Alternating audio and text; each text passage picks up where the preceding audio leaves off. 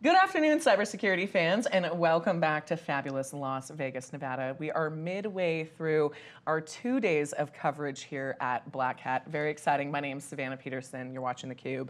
I am thrilled about this next segment because not only does she have the best nails of anyone at the show, she's also a brilliant, multi-decade cybersecurity professional. Sherrod, thank you so much for being here with us. Thanks for having me, Savannah. It's great to see you. It's going to be a blast. Okay, we are going to dig in, but before we get into the nuts and bolts of the threat landscape, this is your 17th Black Hat. Yeah. I'm curious because I think you're our most venerable Black Hat guest. How has this community and the conversations you have evolved over the last 20 years? Well, I think as an example, in 2004, which was my first Black Hat, there was a lot more really chaotic O-Day drops. The bug bounty realities that we live in today did not exist. It was much more, quite frankly, there were a lot of instances where people quit their jobs and then walked on stage the next moment because they wanted to release a vuln. Yes, it was very common. Oh my God. Yeah. Bold. Right, because if you work at a technology company that says you will not be releasing this information on stage at this big event, this big newsworthy event, and a lot of researchers said, you know what, I'm going to quit and I'm going to go do it on stage, and that's how that goes. And it happened many times. Yeah. So oh my goodness. Black Hat has a deep DNA. Chaos DNA. It's almost like a little rebel DNA in there. 100%. Like a sharing DNA. That what I'm hearing from that is, making things open source, or just making sure everyone has the greatest protection they have, which is so cool. And that's a big part of your job. Yes. So tell us a little bit about what you do at Microsoft. I am Microsoft's Director of Threat Intelligence Strategy, which means really I look at the threat landscape and try to understand what threat actors are doing moment by moment. And the threat landscape never sleeps, and neither do we. So I sort of really talk about what threat actors do day in, day out, with obviously the goal of making that information actionable for organizations to be able to better protect themselves. So intelligence leads to detection, and I look at what's happening every day that we need to detect. I can imagine there's more happening every day than ever. I'm so tired. I was going to say, you look great for not sleeping. I was literally going to bring that up. How do you keep up? I imagine a lot of what you do is not just defensive, but offensive and anticipatory. How do you manage that? Microsoft has an incredible team of threat researchers, intelligence analysts. I love, love, love the teams that we have. And we have specialists. We have language specialists. We have culture specialists. We have malware reverse engineers, intelligence analysts with incredible backgrounds, all day being obsessed with what's happening on the threat landscape and obsessed with what threat actors are doing. And that's really the only way to do it, is to lose a little sleep and try to make up with that with some balance. But the teams at Microsoft are 100% committed. We have a follow the sun model. We're working literally around the clock. I mean, I can imagine, and you have so many end user customers who really depend on that security in such a way. I can only imagine the sense of duty and pressure that your team feels. I think that's absolutely right. That's a very accurate characterization. My experience, I've been doing the same work for 20 years and in tech for 26. And the thing that I find really binds all of us together is, quite frankly, a deep hatred of threat actors and wanting to shut them down. And I think that that's one of the big drivers for many researchers and analysts. They want to see threat actors disrupted. And we try to do as much of that as we possibly can through all of the avenues that are available to us, not just working with law enforcement, which a lot of people associate with disruption, but also putting protections in the vast, vast deployment of Microsoft products that are out there. It can be an incredible blow. When you're locked out of Microsoft, you're really locked out of the world. And so I think a lot of the analysts really take that to heart. They take it very seriously. Absolutely, and I mean, I'm just thinking of all the edge devices.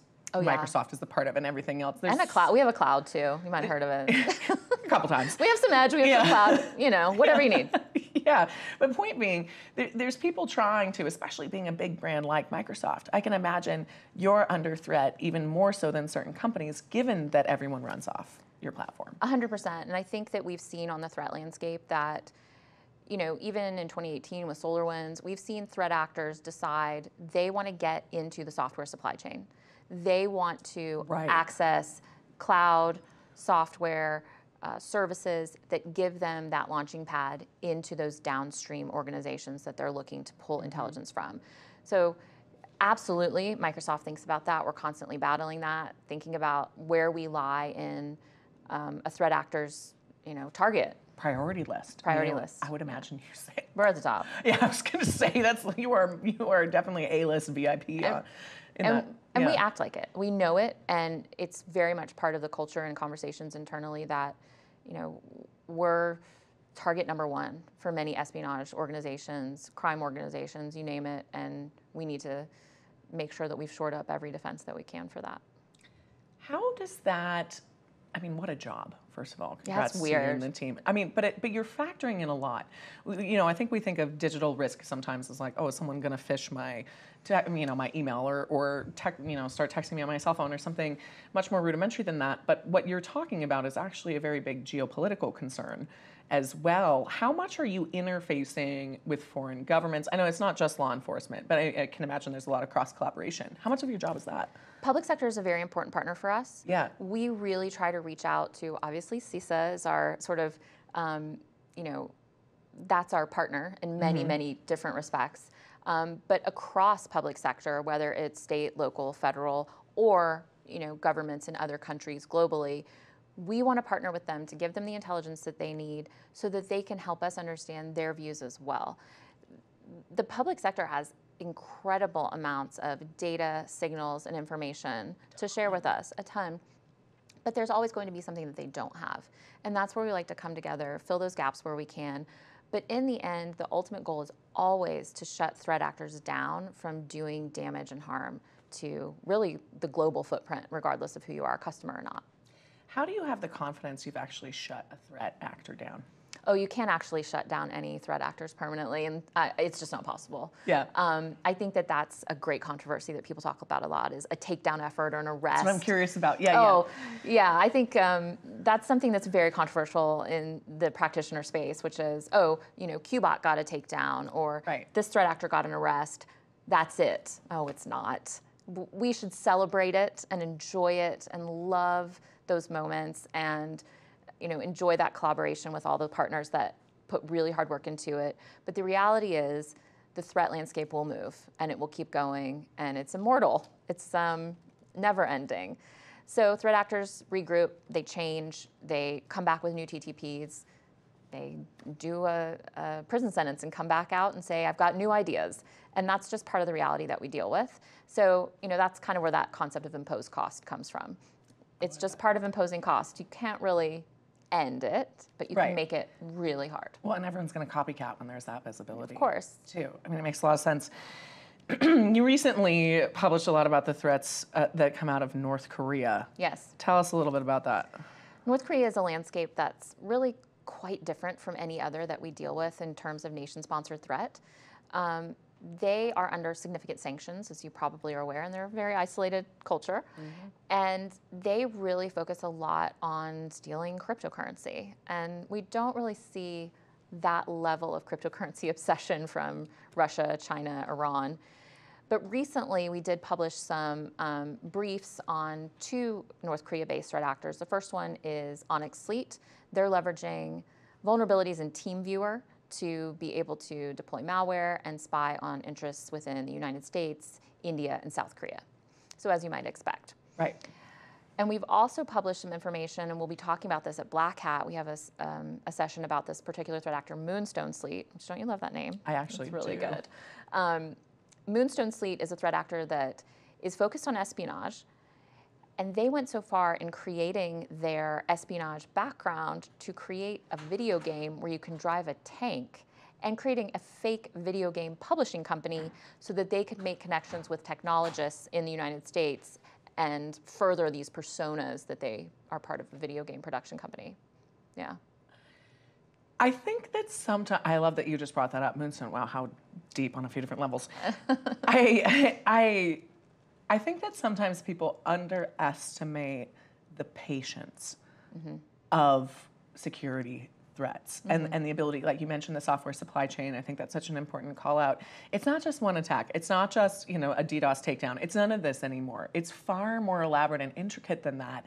I mean, putting up a fake shell company to then network, the elaborate nature. So how do you identify that threat? How do you know? Well, so we look at all the signals that Microsoft has access to, particularly through the security products that we deploy out to customers. And we see activity, and again, we work to share signals and IOCs with our public sector partners, confirm attribution as much as we can with them, and use, the tradecraft that we need to use in order to do that work.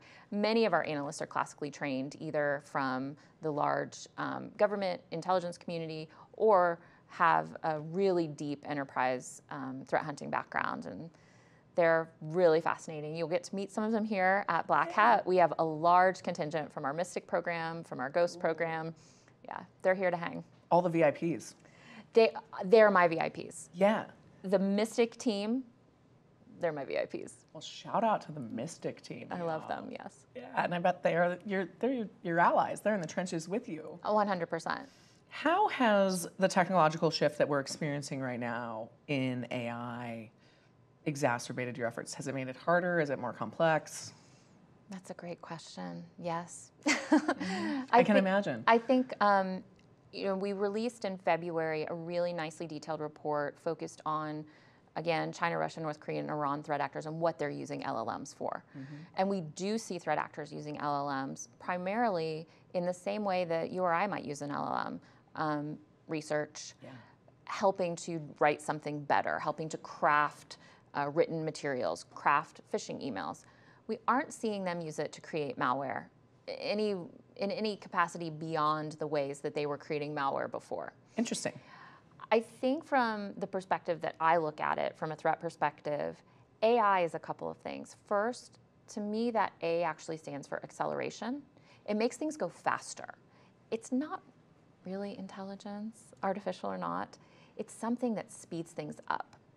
It allows you to do things more quickly, and the threat actors know that, and they love using that. As an example, what if you took large, multi-terabyte breaches, you took that breach data and you fed it into an LLM.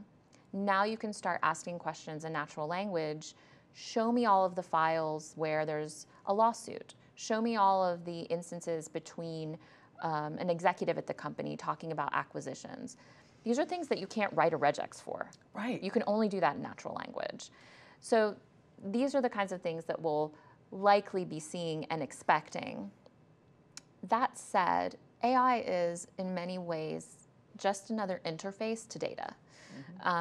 Just like the command line or a GUI, an LLM really is an interface that you're using to get to the data.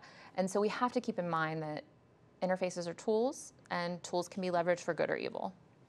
Well said. You're just full of sound bites. I'm not gonna lie. I'm a soundbite queen. You are clearly, we have the right person on here for the sound bites. I love it. Do you notice, you mentioned the cryptocurrency piece from North Korea, and I think that's really interesting, especially with the state of the market this week. Yes. It's a bit of an adventure. Do you notice similar trends, not necessarily in crypto, but focused trends in some of these smaller nations when we're doing threat analysis?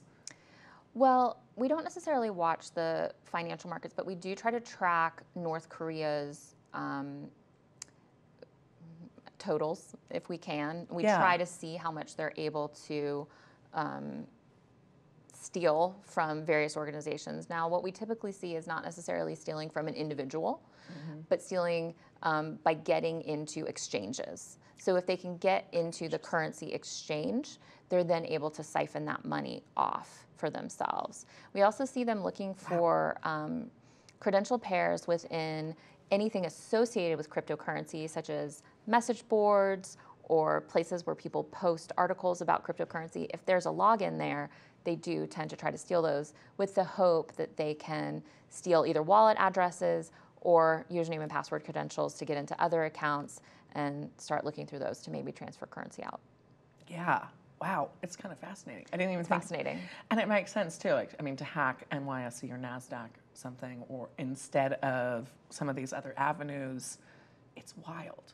It's wild, and I think that with cryptocurrency specifically, it really is in many ways almost designed from the ground up to facilitate some of these more illegal or espionage-focused capabilities, or excuse me, nation-state-focused capabilities, because it by nature is untraceable yet tracked, right? So we can see them stealing it, but we don't know where it's going, and what they're happens doing next. Yes.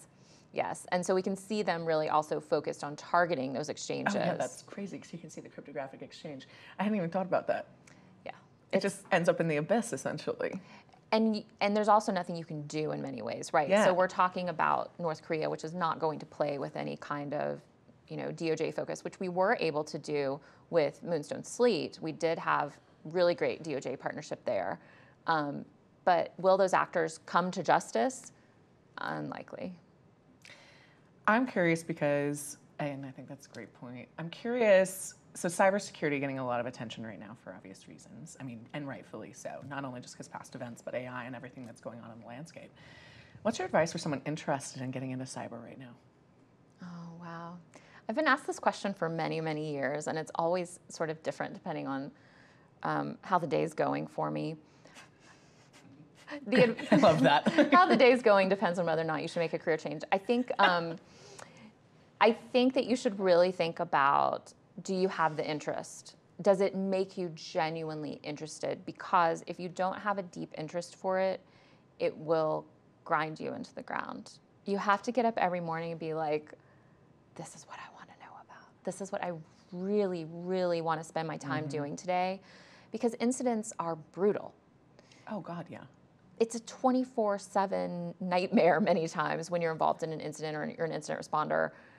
Absolutely. And security doesn't stop. And so you have to kind of say, I'm doing it either because I have a deep interest in it, or like I see very often in my colleagues at Microsoft, they feel that it's a calling. They're called to that work. If you don't have the calling, it's going to be a rough time. So really soul search. I think that's great advice. And what I heard from our entire discussion from the beginning is the passion. You gotta love it. From your team, from anyone else who's, and the passion's on the other side too. It's on the nefarious side as well. So you kind of got to match that intensity. Man, that's wild. All right, so I know you're from Atlanta. I am. Is there anyone you'd like to give a shout out to in Atlanta right now? I would like to give a shout out to Boris Karloff, my rescue dog. Yes. My 5-year-old rescue dog, I love you. Yes. I hope Boris is watching right now. I do put TV on for him whenever I leave. So cute. You're going to have to put the interview on and take a picture. I will put this on a loop and he will just have me on the TV whenever I leave. Yeah. He's with the babysitter. But yeah, Boris Karloff, sweet angel, adopt a rescue dog. Yeah. Love that. Adopt, don't shop, y'all. All right, last question for you, Sherrod, because this has been absolutely fantastic. When we have you back on the show, because you are a soundbite queen. I'd love to. And we are definitely going to have you back on the show. What do you hope to be able to say, let's say at Next Black Hat, that you can't say today? Would I be able to say that? I think I would love to say, we talked a lot about nation-sponsored threats. I'm a crime girl. That's really where my focus and interest lies. I will always track nation-sponsored crime or nation-sponsored threat, but crime is what I get up in the morning for. And I would love to be able to say that we've really made progress in finding individuals and bringing those individuals out of the ecosystem in terms of crime and getting them either completely disrupted in terms of their technology or individually they face justice. I would love to see some crime actors face justice in a year from now. I love it, folks. We're looking for justice at Next Black Hat. Sherrod, thank you so much for being here. Thanks for having me. It's great. This is such a joy. And thank all of you for tuning in to our 2 fantastic days of coverage here in fabulous Las Vegas, Nevada. We're at Black Hat. My name's Savannah Peterson. You're watching theCUBE, the leading source for cybersecurity news.